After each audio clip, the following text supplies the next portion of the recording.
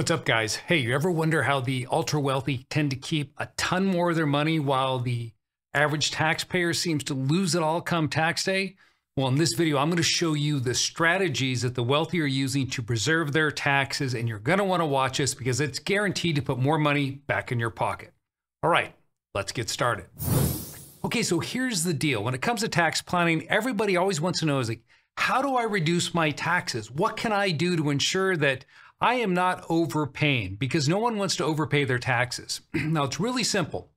If you just follow the strategies that are used by successful investors, wealthy people to take their tax brackets down to 10 and actually in some cases wipe out all their taxable income, you can start achieving some of these same benefits. And it doesn't have to be uber complicated. That's the thing. So many people think that they have to be making tons of money and hire expensive CPAs and tax planning firms to help them get to these points. But it's just about knowledge. If you understand the strategies and how you can take advantage of them, you too can be utilizing this in your own planning. So I'm going to show you about 7 strategies that I think you should be considering as a way to reduce your taxes. We're going to talk about how you can take advantage of real estate to wipe out your taxable income, how you can use your kids, deductions you can have in order to write off a car, how you can buy a boat and make that a tax deductible expense. I'm going to show you how to save and use those same funds. Either they come in the form of cash inside a savings or in a brokerage account. Take that money out completely tax-free so you don't have to sell things in order to gain access to it, to use that money to invest in other places. I'm going to show you as well how to take money out of your retirement plan tax-free and use that to create your own business. So there's a lot of strategies out there we're going to cover right now, but I can tell you there are going to be some nuggets in here that you can use in your own planning that are guaranteed to put more money back in your pocket this year. All right, so here we go. So what are we doing here? Let's start with the first one. The first one you want to look at is how real estate can definitely benefit us. Now, let's assume that you make about $200,000 a year in income, you and your spouse. Now, one of the easiest ways for someone who is making money to start generating huge tax deductions is go out and buy some real estate. So let's say that I took $80,000 and I went out and I bought 2 investment properties. So I buy these 2 homes and I spend $200,000 each on these investment properties. Now, because of this investment, picking up these 2 rental properties, I'm going to be able to depreciate them. I mean, this is where a lot of people save on taxes, is through depreciating real estate. I have a number of videos on my channel that discuss using depreciation.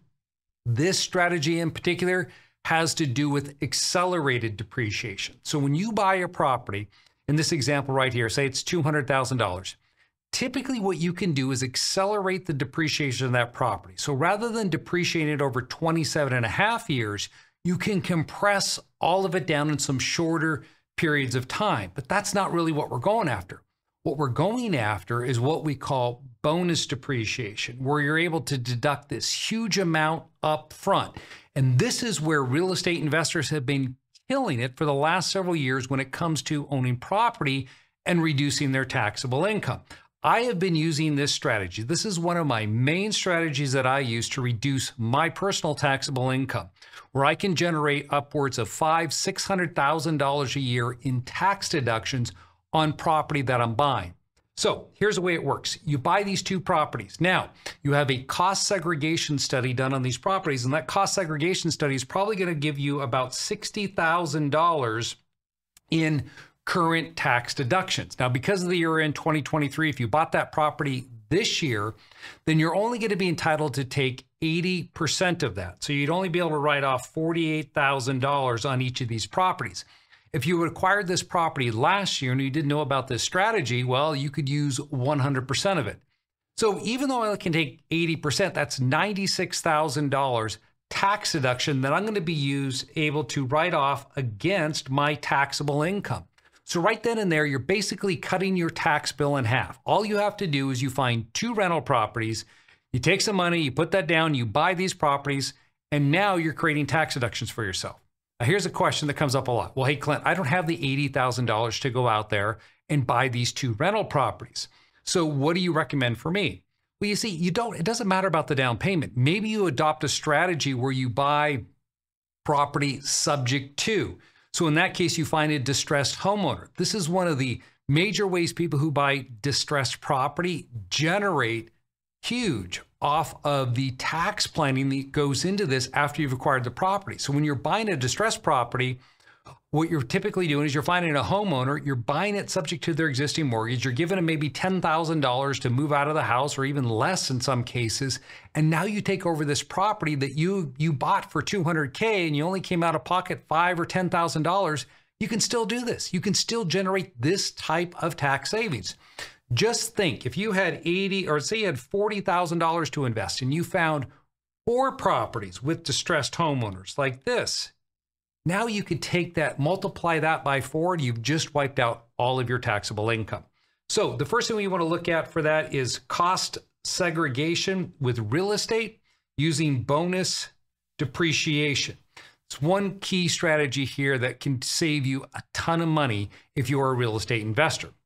All right, what's another option that you can use? So the second thing that I've used to reduce my taxable income is my kids. All right, so this is something that you need to do is you need to start your own business. If you haven't yet started a business, I highly encourage you. Most of the individuals that I work with that are saving a lot in their taxes also have their own business. It's one of those things in this country that the tax code will incentivize you to go out there and create your own business, and they throw all these tax deductions at you to get you to want to do this because it helps grow the economy. Well, let's take advantage of that. If you run your own business or you're considering starting your own business, then the way I would set that up initially to really dial in the tax planning with children is to set it up as a limited liability company and treat it as a disregarded entity. So what that means is that it does not have to file a tax return. So you're essentially treated as a sole proprietor. Now, wait, I know we've heard people say it should be an S Corp and employment taxes. Well, wait till you hear what I'm about to show you with this particular strategy. So maybe my business is flipping real estate, wholesaling real estate. Maybe it's just managing my own rental property. But if I create this limited liability company, here's my business, and then I have 2 children, and I hire my children to work for me. And I bring them in, and I actually give them something to do. I knew when I was growing up, I always joked that I was an indentured servant for 27 years because I never got paid for the services that I had to perform on my parents' property. But had my parents known about this strategy right here, they could have saved themselves a considerable amount in taxes over 15, 20 years that they used me to help grow their portfolio. And the strategy works as follows. You can pay your children up to $13,850 completely tax-free. That means it's a deduction to you and it's completely tax-free to them. So in order to do this, you have to have a sole proprietor. That's why I said it needs to be a limited liability company that is disregarded for this business activity.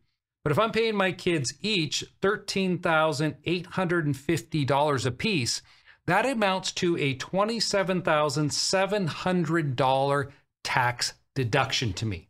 Now that money's paid to my kids, and the first thing people say is like, well, they're just going to blow it on bubble gum and video games and cell phones. Well, no, you make them blow that money on education, groceries, and maybe part of the heating bill. So now they got to pay to stay at your home property.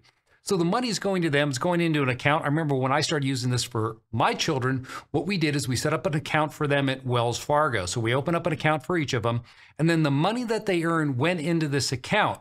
And my wife and I were both signers on that account, and we instructed the kids, hey, you're not to touch these funds unless we okay it. And then we could use those funds to pay for their college, to pay for their clothing as it came up in school supplies and things like that. So we made them pay for it. So what it did for me is it gave me a deduction for things that I ordinarily could not deduct. But by paying your children, you're now creating a tax deduction there. So kids can be a great tax deduction if you have a business. And with that in mind, if you do have a business, you can also take advantage of Section 179, which allows you to write off equipment. So let's assume that you needed to buy a new truck this year and you want to use it in your business. Well, I go out there and I buy my truck. With Section 179, it allows you to depreciate it. And with, again, the bonus depreciation, you can wipe that out in 1 year. So if I bought this type of vehicle, and let's assume that I spent $80,000 to buy this truck, and if the gross vehicle weight is over 6,000 pounds, then I'm able to write off in year one on this vehicle purchase $28,900 of the purchase of that vehicle. Now, when you're buying that vehicle, remember, you're not having to come out of pocket $80,000 to get a $28,900 tax deduction. All you need to do is buy the truck. And so that could mean you go down to your dealership, you put down $6,000 to acquire this, and you finance it. Well, you're still the owner, so you can still write this off and claim that deduction. So between your kids and buying a new vehicle, there's nearly $60,000 now in tax deductions you've created for yourself. And the money you're out of pocket. What? The cost of the vehicle, the money that you're paying to the kids, that would have gone into your pocket anyway. So that's just shifting it to a different taxpayer. Hopefully you're understanding now how the wealthy save on their taxes. It's how they approach income and how they look at it, and deductions, things that they need, things that they're going to use. Rather than use after tax money, they use before tax money. So having a business is really important. It's going to create a number of opportunities for you. All right, so what's another way to save on your taxes? Well, look at how you save in general. Okay, so a lot of us put money into a savings account, but there's another type of an account out there that works really well, and it's referred to as an index universal life or whole life account. And really what this is life insurance. So I got into this many, many years ago, and what I started doing is I realized that, hey, if I put money just into my brokerage account, and when it came time to using those funds, a lot of times what I would do is sell my stocks, and then I would pay tax on that, and I would take the funds that I had left over and maybe go out and invest them into real estate. Well, I realized that that's a problem, because every time I sold the stocks, I had to pay tax on the gain. Well, then I was introduced to this concept. It goes by a really famous term referred to as bank on yourself. And what you're doing is you're putting money into a life insurance policy. So the way it works is, let's say that you need a $2 million in life insurance, or $1 million in life insurance, whatever that is. And you're told that you can contribute each year to this policy $30,000 you want to put into this policy. Now, that's not all going to buy life insurance. Only say $8,000 of that is going to pay for your insurance. $22,000 is being invested. All right, that $22,000 that gets invested then is growing on an annual basis. Now, the beauty of this is that depending on the type of policy you choose, is that there's no risk of loss, meaning that if it's an IUL, it gets invested in the stock market, and it's indexed to the stock market. So if the market goes up, your account goes up. If the market goes down, your account stays flat. It never goes down. So as long as the market's going up, you're always going up. When the market goes down, you just stay where you're at. That's your floor. Now, as I said, I've been using this strategy to invest for many years, and I've never lost money in this account because that is the way it's structured. Now, whole life works a little different, but it's the same concept. But this isn't the tax play. I mean, it is great because you get all the upside potential and you don't have to pay tax on any of that growth. But the benefit is that when you need money, what you do here is you borrow money out. So let's assume that after 10 years, I had $500,000 in this account. Now, what a individual would do in this scenario is if they needed money, let's say to buy a piece of real estate. So I needed $80,000 down payment on this property that I'm going to turn around and create a cost segregation study on and bonus depreciation out and create a tax deduction for myself. You know, if you're putting 80 into this, it's probably going to be about a $90,000 tax deduction. What I would do is borrow $80,000 out of my policy, use that as the down payment to buy this house.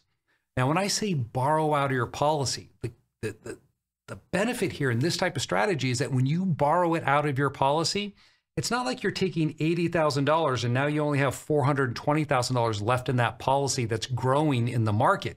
No, you have the full $500,000. Your account never goes down. So you get that full $500,000. It keeps working for you. That $80,000 is the life insurance company's funds, and they're loaning you the money and they're securing it against your balance that's inside of that policy. So that policy, all the gains inside of there are completely tax-free. You're borrowing the money out, so you're borrowing from yourself, and You're paying interest back to yourself or into this account through the funds that you take out. So let's say that I borrowed the money out and I'm paying interest back at 5%, and I put it into this property that is a 9 cap. So what's the difference there? 4%. So I still make money in the market on my money here. I borrowed at 5 and I'm investing at 9. You see how these numbers start to work for you now? You're getting the money tax-free. You still have money growing in the market because all that money's in that tax-free account inside of the policy, and you've got it now in real estate that's growing at 9%, and you're using that real estate to give yourself additional tax savings because you're able to write it off through that cost segregation study. Now, if you don't have a life insurance policy set up yet, you haven't yet looked into this type of strategy, well, another strategy the wealthy use then that's similar in nature is that, let's just say that you have a stock account, a brokerage account. So you can use your brokerage account. Let's say I had $300,000 in my personal brokerage account. You can get a security line of credit against this. And that security line of credit could be up to 70% of that value. So you keep your money invested. You keep the $300,000 invested, similar to like what I described in the Index Universal Life policy. But in this case, it's in the stock market with your broker. The broker loans you 70% of that. So you can take out $210,000. Now, you will have to pay your broker back. They're going to charge you interest on this money. And that interest rate can be pretty high, about 8%, even higher in some situations. But here's the thing. What you've been able to do now is access funds. Let's say you saw a deal come along, a real estate deal. You want to buy that property. Now you're able to tap into this, your brokerage account, get a bridge loan of $210 to go out, buy this property.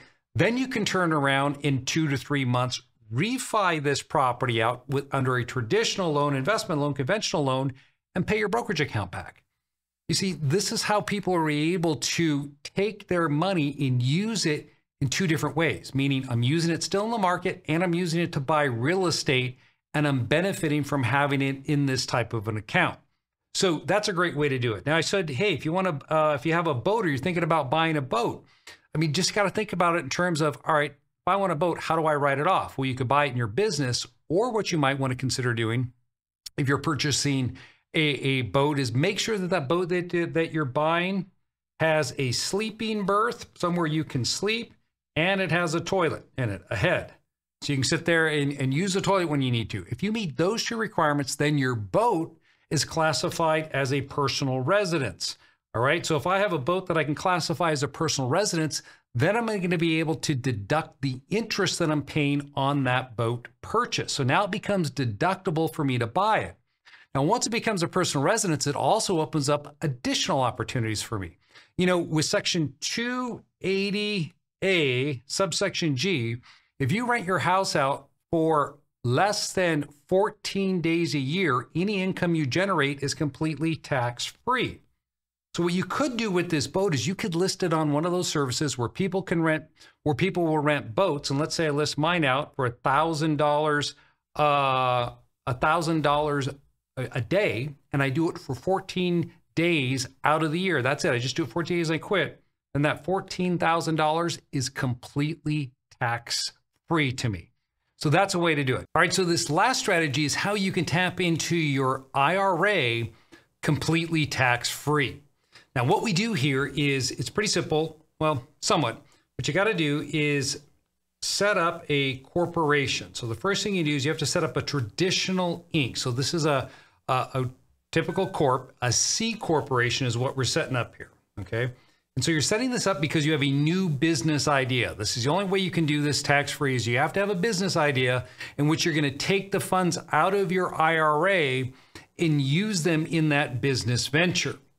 So I have an IRA over here, let's say that has $300,000 sitting inside of it, and I want to gain access to it. We understand if I were to pull it out, early withdrawal, penalties and taxes and all that, and you could lose 40, 50% of that. So instead, what I'm going to do is I'm going to create this traditional Inc. And then I'm going to create a solo 401k plan right here. Now, because this is my corporation, I'm the employee of this company. I will also be the participant and trustee of this solo 401k. And a participant is just someone who participates in the plan. Now, once I've established this, I will roll my IRA into this solo 401k plan. I think it's important to note that the IRA that we're talking about here is a traditional IRA. It's not a Roth, so this only works with the traditional IRA or with a 401k you have with a prior employer. So you roll the IRA funds over into the solo 401k, and then the solo 401k will purchase the stock of this corporation. So you're going to buy stock inside of here, which could be, well, let's say we typically do set up as 90%. So you have to pay in 10%. So in my case, if I rolled in this example, 300,000 into here, I would buy 90% for 300,000, and I would move in $33,000 myself and give myself a 10% ownership interest. So now what we have is a fully funded corporation with $333,000 inside of it. And before you start thinking, well, I'm just going to borrow that money back out. No, you're not going to lend it to yourself. You're going to take those funds now and use them in the business. So you're going to reinvest those funds to start generating. Maybe it's real estate flipping. Maybe it's a Turo ride sharing business that you're engaged in. Whatever that business is, you now have tax-free access to your retirement funds to put them into business. This is how wealthy people are able to use their money and not pay tax. Remember, the money that went into these plans was tax deductible. The growth that occurs over here, that will be taxable, but you're going to pay money back to your own retirement plan. That is non-taxable as the money gets paid back into there. So a lot of these strategies that we have, and there's many, many more that you could be using to reduce your taxable income. It's all about knowledge. And if you want to learn more about how you can use the tax code as an investor, as someone who's starting out in businesses, then I would highly encourage you to attend our one-day free tax and asset protection workshop, where we talk about the business side, showing you how to set it up, and then we discuss the tax planning side, how you can truly take advantage of using a business entity, of using your investments to create opportunities like I've been showing you on this video, to put more money back in your pocket and take advantage of the secrets that the wealthy are using to minimize their tax liability. Hey guys, if you liked the video, be sure to hit the like button, subscribe to the event with the link below. And then if you are not yet a subscriber, well, you know what to do. Take it.